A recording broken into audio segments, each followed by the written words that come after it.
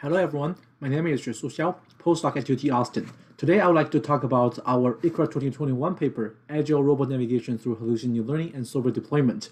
This paper is joint work with Bo Liu and Peter Stone from UT Austin and Sony AI. First of all, I would like to share with you our recent survey paper on using machine learning for motion control in mobile robot navigation. This is a simplified version of a figure from the survey. Let me walk you through this still quite complicated figure to see how roboticists have used machine learning for motion control in mobile robot navigation. At the bottom, you can see a breakdown of classical navigation systems, horizontally from left to right. It starts with a global planning subsystem, which takes in a global goal and perception and produces a local goal. There's also the local planner, which takes local goal from the global planner and produces raw motor commands to move the robot. At the top, we show the scope of learning of each paper within the classical pipeline. So in the horizontal direction, the width of each block represents what classical components at the bottom each of these learning approaches encompasses. I didn't show the 72 specific papers we surveyed, but list the number of papers belong to each block, and the shade of each block represents the number of papers. Darker blocks mean more papers are targeting at the classical components covered by this block. A vast majority of work approach navigation from an end-to-end manner. On the subsystem level, a small amount of work learned the global planning or local planning subsystem. On the component level, there is some work in learning global representation, a very small amount of work on learning global planets parameters, learning local representations, or learning local planets parameters.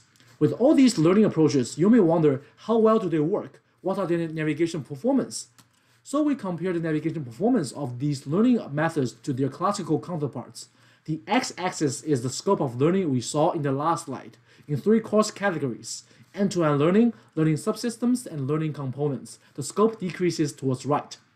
We further organize all these learning papers along a different dimension. The y-axis is the navigation performance compared to classical approaches, including underperformed classical, duplicated classical, and improved classical, so better performance towards up. As you can see, there is a significant concentration of works at the lower left corner. These works are end-to-end learning and can at most duplicate what is already achievable by their classical counterparts. Many of them are even worse. You can also see a rough correlation between decreased learning scope and increased performance. So the more focused the learning approach is, the better the overall performance it can achieve compared to classical approaches. This hallucinated learning and software deployment work uses machine learning in the local planning subsystem level and aims at largely improving classical navigation planners. The motivation for the learning from hallucination or LFH framework is highly constrained environments where the robot needs to engage in agile maneuvers to squeeze between obstacles. A contrast between a representative normal cluttered environment existing mobile robot navigation approaches have addressed versus the highly constrained environment the LFH framework is designed for. Those places will cause trouble for classical motion planners because they will require increased computation. Sampling-based method will need more samples, while trajectory optimization method will require more optimization iterations. However, learning-based methods do not make things easier either. For imitation learning, demonstration is difficult to acquire in those highly constrained spaces. And for reinforced learning, try and error is even more expensive due to the high probability of collision with those highly constrained spaces. LFH's inspiration is that robots can comfortably perform a variety of agile maneuvers in open spaces. Those maneuvers in open spaces can be optimal for certain highly constrained environments. By generating or hallucinating those spaces, we can acquire many training data. Today, I'm going to talk about the hallucination method on the right to hallucinate a minimal unreachable set to make a motion plan collected in open space optimal. We have presented the other method on the left to hallucinate the most constrained unreachable set during a Tuesday session. First, the learning from hallucination framework adopts some common notations in motion planning. We are dealing with the configuration space C, composed of obstacle C obstacle and free spaces C free. The robot locates at the current configuration CC and wants to go to the goal configuration CG.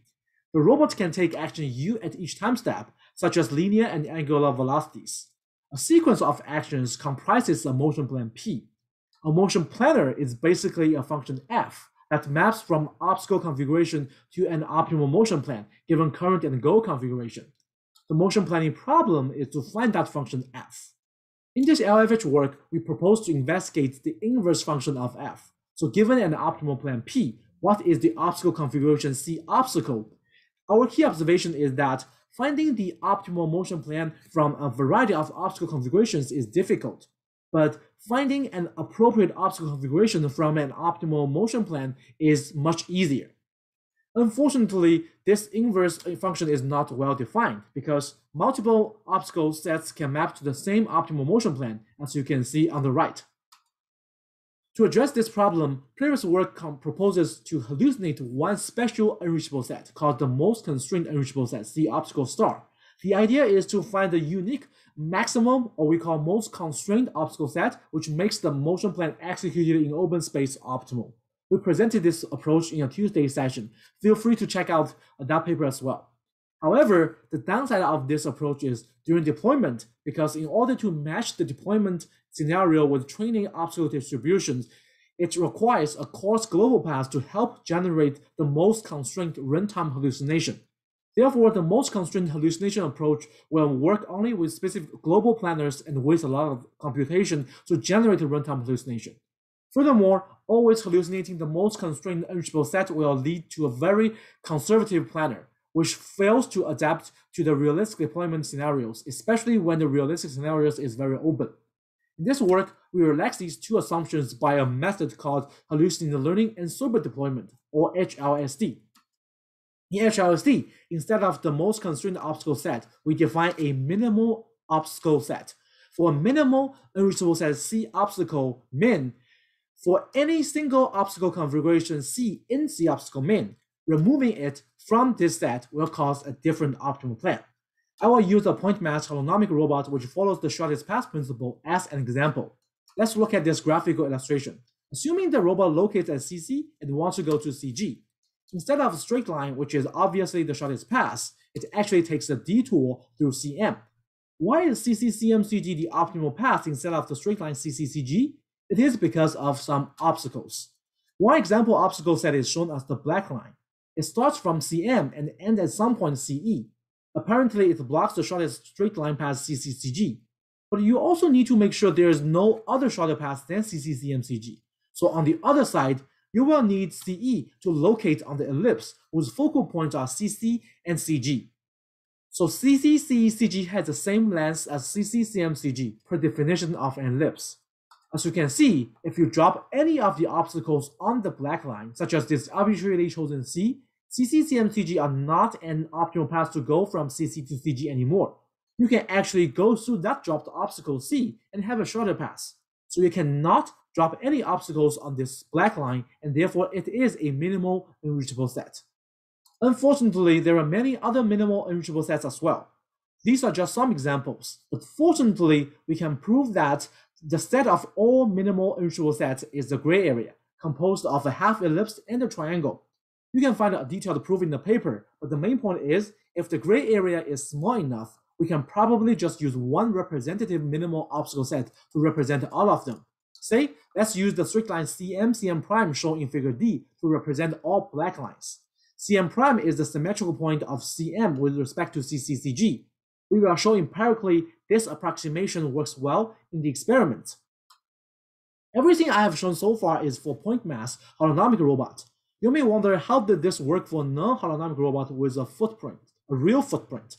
To deal with a realistic non-holonomic robot, we apply similar reasoning from the last slide to consecutive configurations collected in open space. The red dotted lines represent the CC, CM, CG, CM prime polygon in the last slide, and we use the black straight lines CM, CM prime to approximate the minimal obstacle set. We call them C obstacle min bar. So these black lines are the configurations which must be obstacles. For other configurations, as they can be obstacle or they can be free, as long as they are not within the area where the robot footprint swept through, defined by the blue boundary. To instantiate C obstacle, we use ray casting for laser range readings. The blue boundary and the black minimal unreachable set gives us a minimal and a maximal reading of each beam, shown in orange and yellow, and every value between these min and the max values still makes the red motion plan optimal. Therefore, we can simply sample many times between the min and the max values to generate many C obstacles as training data. These blue crosses are only one example of a sample scan. We can use some heuristics to simulate the continuity of real-world obstacles for the sampling. But more importantly, we can account uncertainty here during learning, in contrast to during deployment in the most constrained case in the original LFH work. For example, for faster motions with higher uncertainty, the sampling can be biased towards the maximal value, while for slower, more accurate motion, we expect the robot to be moving in very confined space and bias the sampling towards the minimal value. We also implemented HRSD on Agile robots, both in simulation and in physical environment. For the original most constrained hallucination, we used a random exploration dataset with 0.4 meter per second max velocity, with very low variance on the linear velocity. Since we can deal with different speeds and uncertainty with HRSD during learning now, we collected another dataset with max velocity to be 1.0 meter per second and a very large variance. We compared the default DWA and HRSD and LFH trained by both 0.4 and 1.0 dataset and applied all 5 of them in this obstacle course.